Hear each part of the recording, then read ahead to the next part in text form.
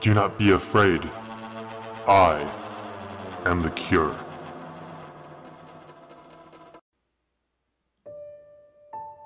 Once there was a beautiful young girl who lived in a small town just south of Farmersburg.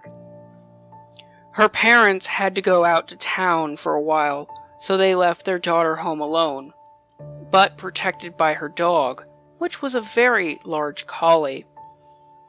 The parents told the girl to lock all the windows and doors after they had left, and she obeyed her parents' wishes. But there was one window in the basement that would not close completely. She tried as best as she could, and she finally got the window shut, but it wouldn't lock.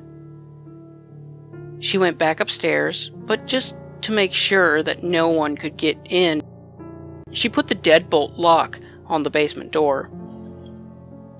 She had some dinner, watched a show on TV, and decided to go to sleep for the night at about 12 a.m.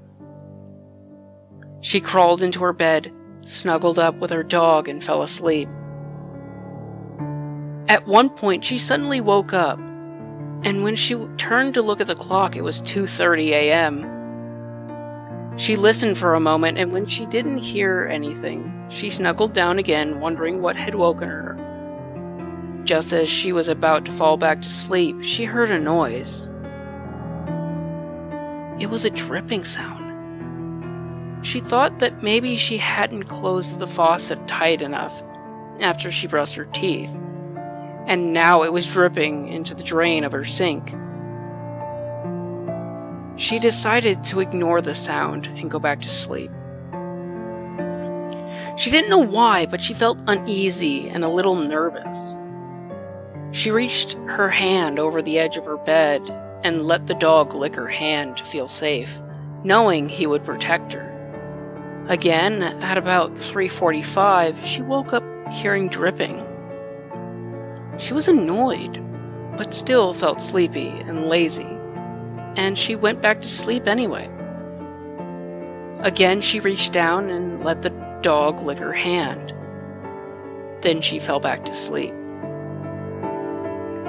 At 6:52, the girl decided that she had had enough. She got up just as her parents were pulling up to the house. Good, she thought. Now somebody can fix the sink, 'cause I know I didn't leave it running. She walked into the bathroom, and there was the collie dog, skinned and hung up on the curtain rod. The noise she heard was its blood dripping into a puddle on the floor. The girl screamed and ran to her bedroom to get a weapon, in case someone was still in the house. And there on the floor, next to her bed, she saw a small note, written in blood, saying, "Humans can lick too, my beautiful." Hello there, my lovely patients. This is Dr. Creepypasta. I do hope you enjoyed the video, and if you did, leave a like, a comment, and subscribe for the cure. Don't forget to click on that bell icon so that way you know when your next appointment will be. Other than that, I do hope you have a great rest of your day and/or evening. Stay safe and enjoy the cure.